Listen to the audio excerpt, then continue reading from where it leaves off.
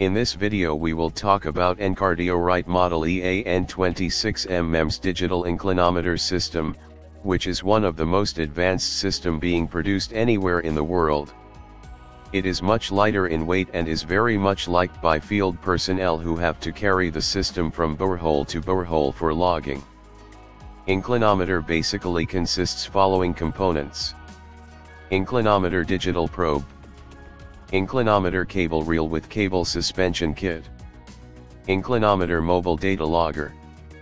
The digital inclinometer system is mostly used to determine lateral movement and deformation of earthworks or structure, measure magnitude of inclination or tilt and its variation with time in structures like retaining walls, diaphragm walls, piles, etc.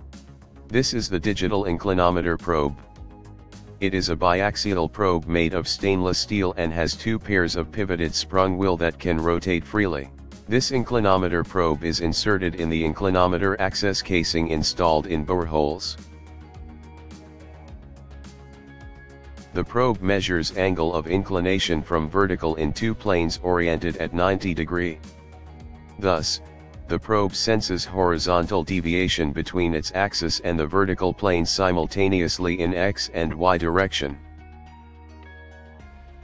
This is cable suspension bracket used to hold cable while lowering the probe in borehole during monitoring.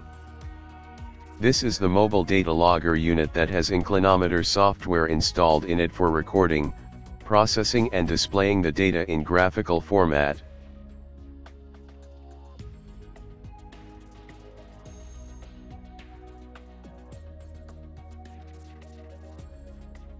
This is inclinometer reel consisting of inclinometer cable to connect the digital inclinometer probe. The reel has a wireless Bluetooth relay unit that sends data measured by probe to the mobile phone. This is the battery section where we fix removable sealed rechargeable maintenance-free battery that supplies power to the whole system. The cable reel comprises of a plastic winding reel on suitable frame to hold the specified length of the cable. A 4-pin connector is provided for connecting cable to the probe.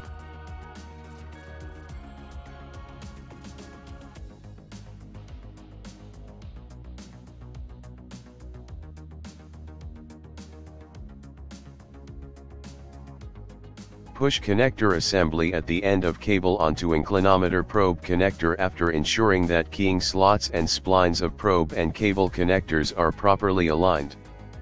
Inclinometer probe consists of two precision accelerometers, one with its axis in plane of wheel and the other at 90 degrees to it. The probe has set of wheels at 500 mm, which is the standard gauge length.